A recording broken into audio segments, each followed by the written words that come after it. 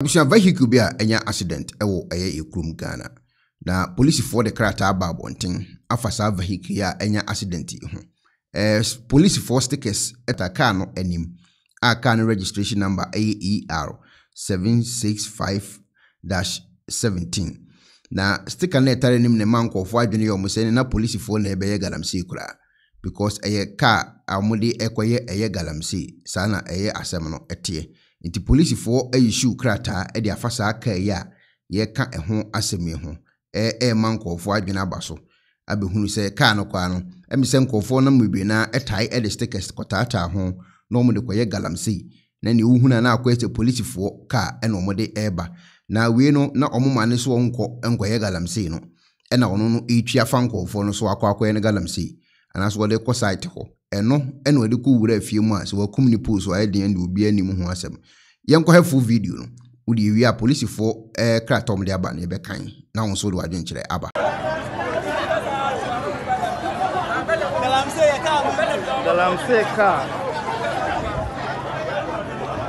and almost stop no so on John one person of the site and all digiri and all call rob them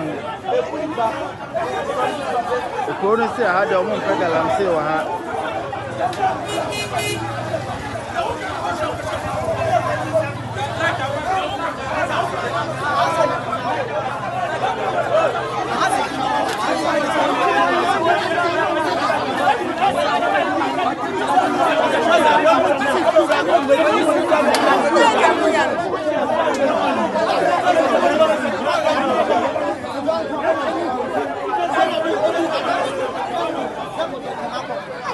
we used to Ghana police car at the Galamsey.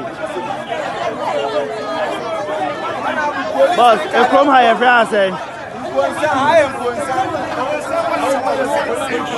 come here, France.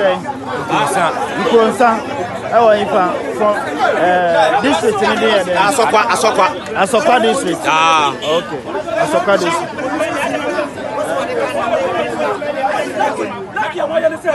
All right, eti video no ankasa eni na yenko police for website yenko kan the police for so edi aba efasa aka ya akofa asemi edi aba ho. According to police for ensemo matro dia to abonten and say accident vehicle with police stickers on it in a viral video is not a police vehicle. Police for a confirm say enyomodia. The attention of the Ghana Police Service has been drawn to a viral video in which a truck registration number ER 765-17 with police stickers posted on it is involved in an accident at Nkwansa in the Ashanti region. We would like to state that the said truck does not belong to the Ghana Police Service. Contrary, the claims being circulated on social media and other media platforms. Preliminary investigation indicates that the truck belongs to Road Safety Management Services Limited.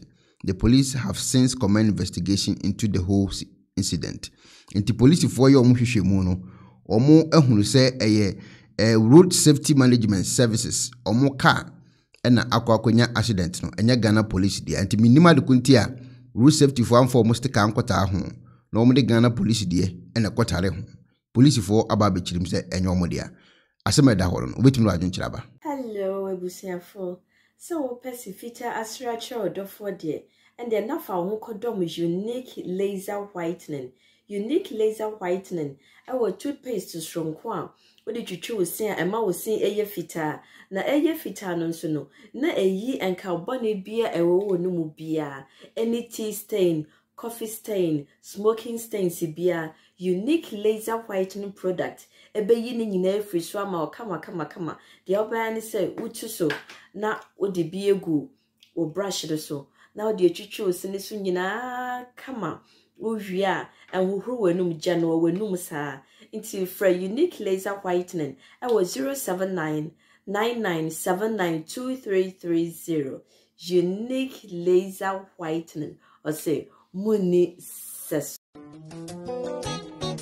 Penifo se bibi o wiase ntine da ne atopno na ne pabone fonti e wo bambo hu hia na ne papa mu de pro technologies ana me kan fama wo ane pro Technologies. We are specialized in both sales and installation of CCTV cameras. Yeton, esa install CCTV cameras in the Sour Ghana and NASA brochure now fear Ghana. Now pursue CCTV camera installation. We need Pro Technologies and in Sour. We use CCTV camera installation, electric fence, automated gate, access control, video doorbell, and our intercom, and our satellite TV, home theater, so upebiato, and our water, and our PCB install them out. Pro Technologies and our software. Na shene so. Say video nyina from America brochime. In this send papa na opedia. Men nwene ho. Na ne bo anso da form. Make sure you know the web brochime mu ha. Any a branch e wo Ghana. Ye ni mo bra wo bre. Into sika fire nsem. Se fa nya japade ma wo Ghana. Wo da. Na near Tennessee, yes, general construction. So we broche no peso si fi Ghana. E dan plan bi o peso si. Se wa sha se dada. Ana fe no peso si. Plan bia.